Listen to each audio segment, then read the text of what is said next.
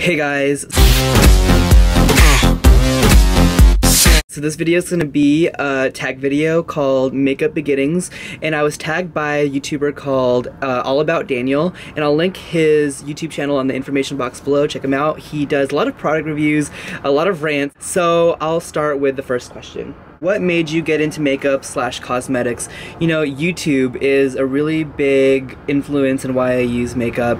I don't go all crazy wearing the eyeliner, the eyeshadow, you know, brow powder. Mainly it's because in college I had a really bad, I guess, experience with acne, and I still kind of do now, but it's not as bad as what it was in college.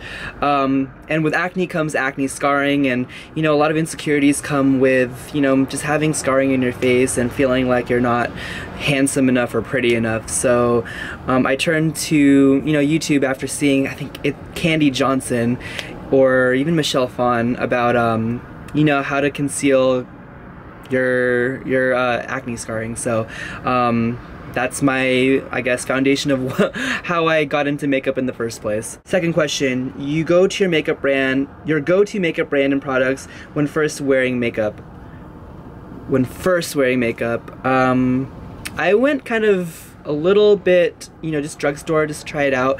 I think one video that I saw from Michelle Phan was, you know, the men's natural makeup just to kind of enhance her features, and she used, I think, some CoverGirl concealer stick with, you know, the Burt's Bees lip balm, and really simple like that. Didn't, you know, I didn't get into, you know, tinted moisturizer like I do today or anything else. It was basically just the concealer stick just to conceal your acne scarring. 3, when first wearing makeup, what is the biggest makeup mistake? Okay, so this is kind of funny because back in college, maybe I should just, I was in Crystal's house back in college, and we were, you know, just like hanging out, and I wanted to take a picture with her, so I just, you know, lathered on whatever powder she had, and she's a lot lighter than me. Well, back then she was a lot lighter than me, but the powder was too light, and then when you take a picture, I just look crazy with like a white face and like tan neck and tan body. She had to Photoshop that picture, and I'm gonna try to find that picture because, and I'll, you know, try to put it as an overlay.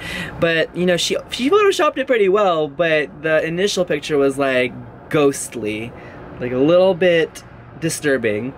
So what you want to do is you want to match your neck to the rest of your face, and I figured that out the funny way by like taking a picture and then knowing that she had to Photoshop that picture, you know, religiously. Number 4, one product you used then that you still use now.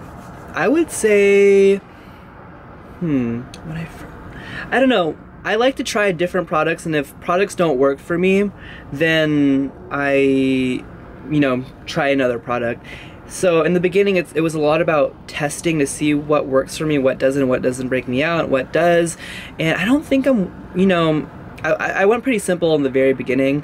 Early on, I heard a lot about the Laura Mercier tinted moisturizer, which works for me in the summertime when I'm slightly darker. I'm the color sand.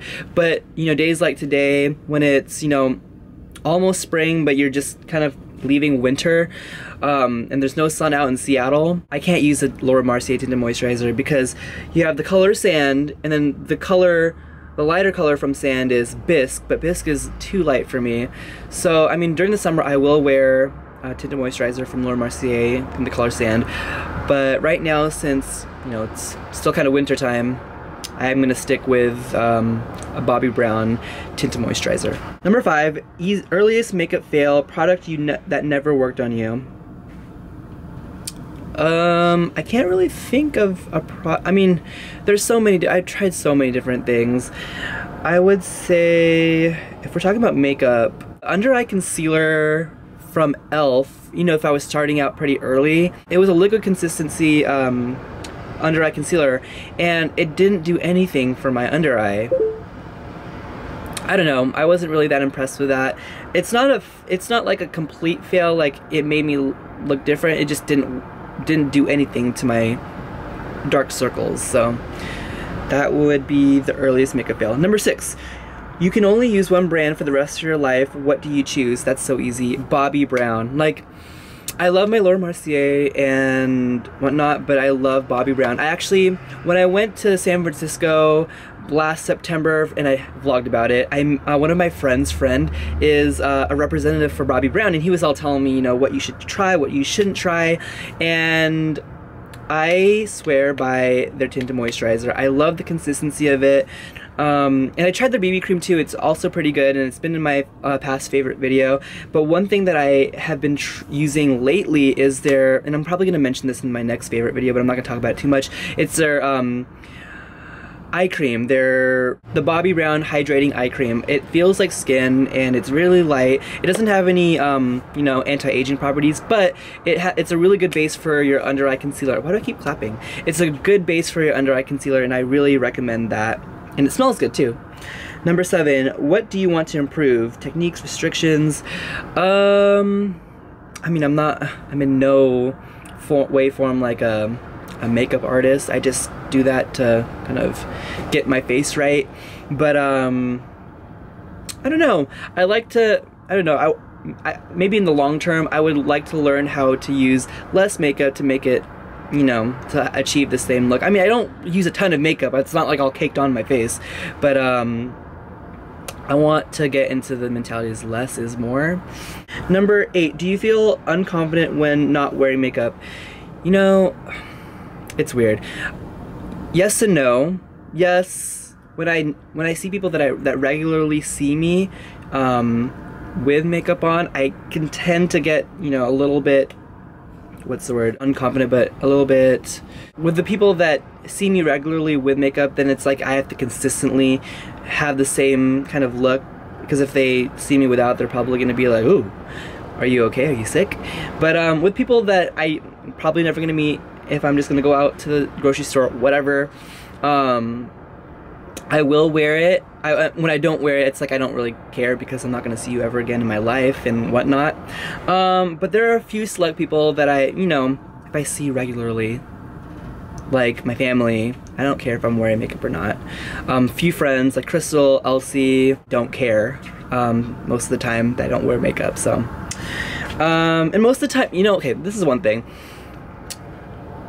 Most people who have approached me that has not seen me without makeup, they're like, huh? What are you talking about? And I believe it's like an internal type of thing where it's all in your mind that you look terrible without makeup. And I guess it's just kind of like a comforting thing that I'm wearing something, so it's like normal. I guess, case in point, most people who have seen me without makeup prefer me without makeup than with. And I guess that's a testament to, like, I don't know if they're just trying to be nice, but I mean, maybe it's the truth. We'll see. And the last question, a product that was hyped that failed you recently.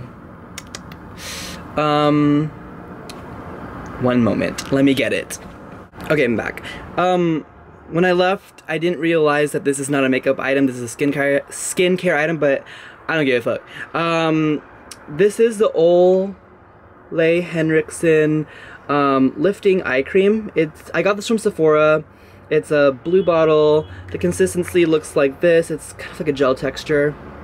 I don't know if I had this in maybe in a haul video or whatnot, but I don't like this because it makes my under eye, you put this in your under eye, it makes it feel super sticky, and I guess maybe a while after you apply this on your under eye, it just feels like any little, you know, if you're just kind of like, you know, it's like kind of touching your face or something. You shouldn't touch your face, by the way, but it just feels like it's just like tugging on your eye, and it's stretching, and it's, you know, causing it to prematurely stretch.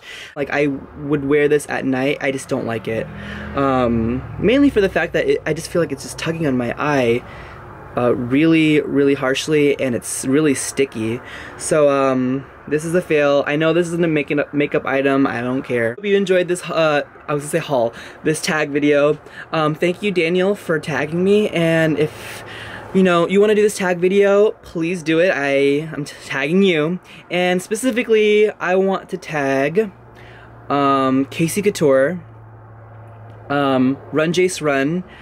Let's go with Seitioko Artiero, because I watched her and I think she's subscribed to me, which is kind of cool. And yeah, I hope you guys, and Urban Icon 82, you got to do this too. So yeah, I hope you enjoyed this video. I will talk to you guys soon. Rate, comment, subscribe, and don't mind my messy background in my bedroom because it's so messy. Anyways, I'll talk to you guys later. Bye. Comes in a little hot tube like that. Try it out.